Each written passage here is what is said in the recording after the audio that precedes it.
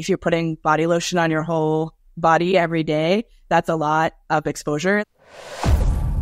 In hair care products, for example, there are chemicals that combine when they're heated to release formaldehyde. So formaldehyde isn't listed as an ingredient in hair care products, but many people apply hair care products and then use a blow dryer or use a curling iron.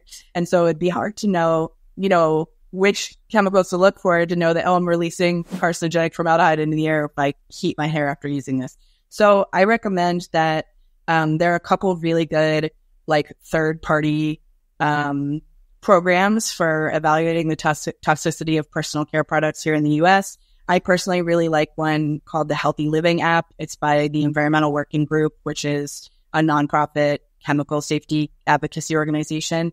And they have a long list of ingredients of concern, and they evaluate products and give them a ranking based on, how many of those chemicals and at what level are there. And if they're free of all those chemicals, they give them a seal of approval.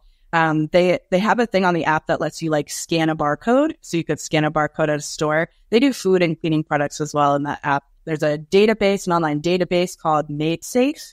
That's another good resource. And there's a browser extension called Clearia, Clearya,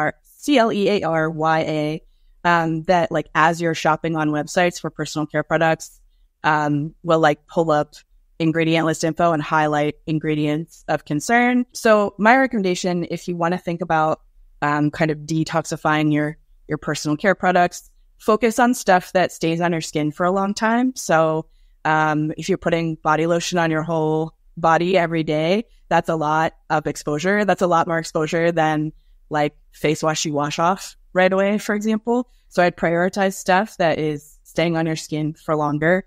Fine to just wait until you're running out of your existing thing. And then just kind of go seek out something. And it's hard to say non-toxic, but less toxic, safer, I think is an appropriate label.